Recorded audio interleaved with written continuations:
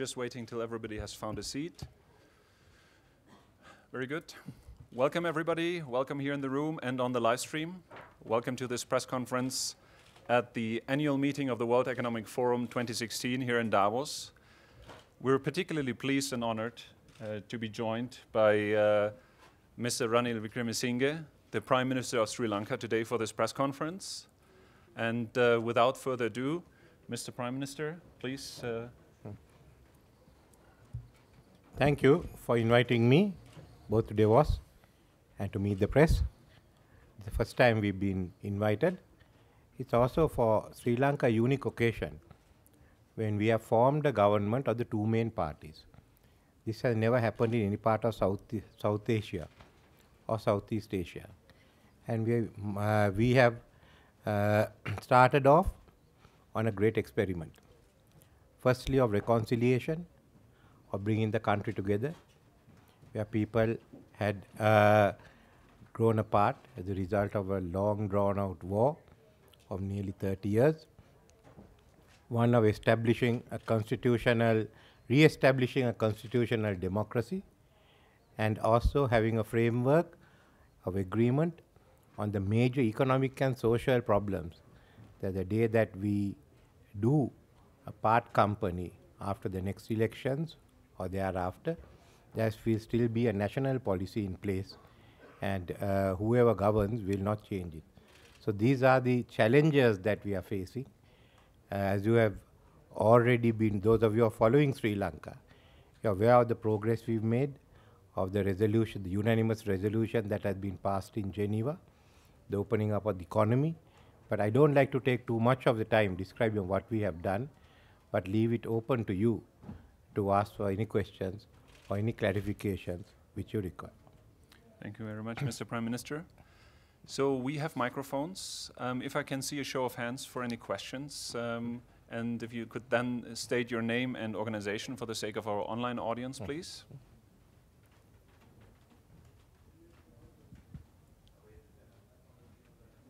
Yes, the lady in the front here, please. Sujata Rao with Reuters. Mr. Prime Minister, I wanted to ask you about the possibility of an IMF loan deal or a standby agreement, whatever you had in mind with the IMF. When do you expect to sign this? What kind of agreement are you looking for? What kind of amount? We are having discussions with the IMF. We have not concluded discussions. I'm even meeting with the managing director of the IMF while here in Davos. But we've also been discussing with many of the others. One is the Sri Lankan economy has to be restructured. Our sources of foreign exchange earning are limited. As a result, the imbalance in the balance of payment cannot be corrected without any major restructuring. There has been certainly a drop in the revenue collection of this country. The mechanism is not working. We are also being buffeted by what's happening internationally. Certainly the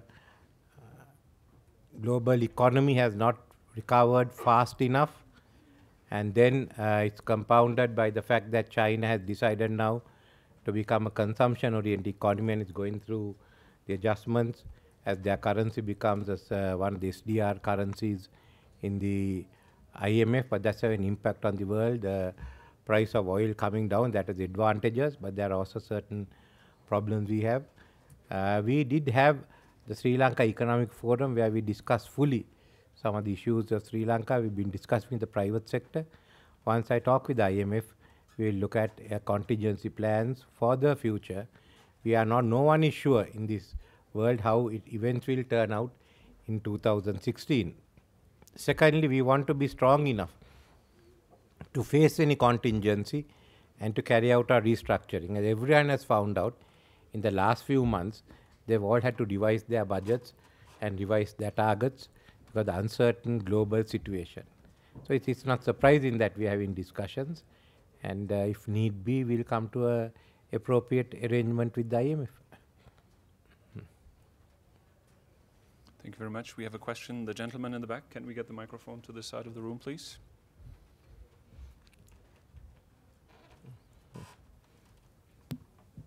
David Williams from Agence France Presse.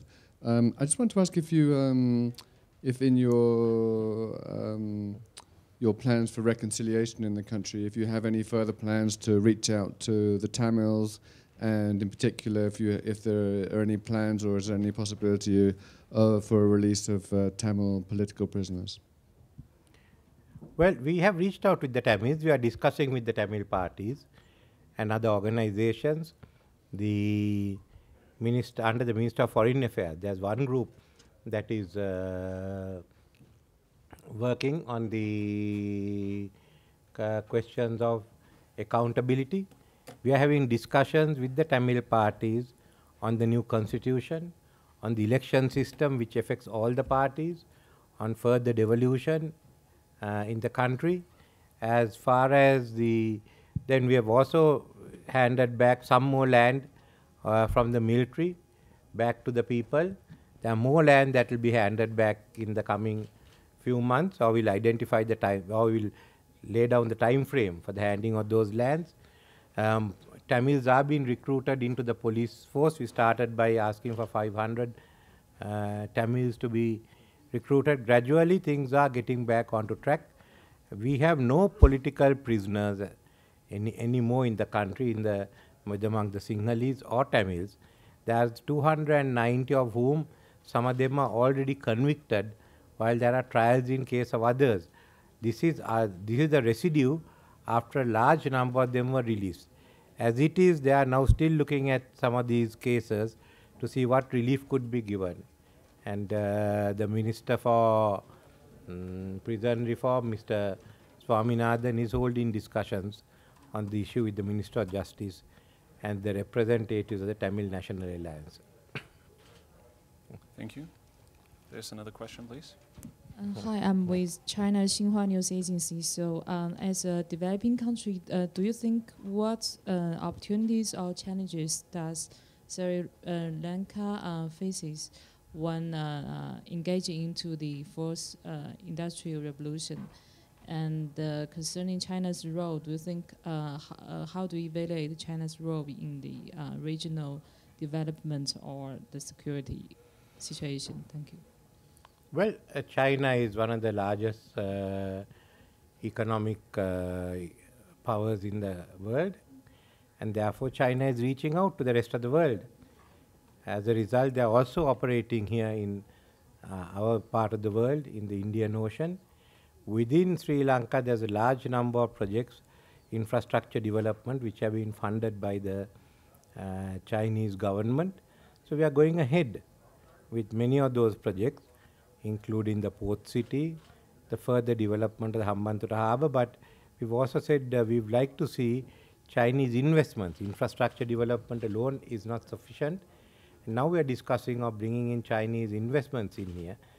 As I think the Chinese government has also decided that some of its manufacturing industry should move out. And Sri Lanka seems to be one of the locations for their industries to move out. We are looking at the Chinese participation in the logistics hub of Sri Lanka, as well as further investments in the real estate sector.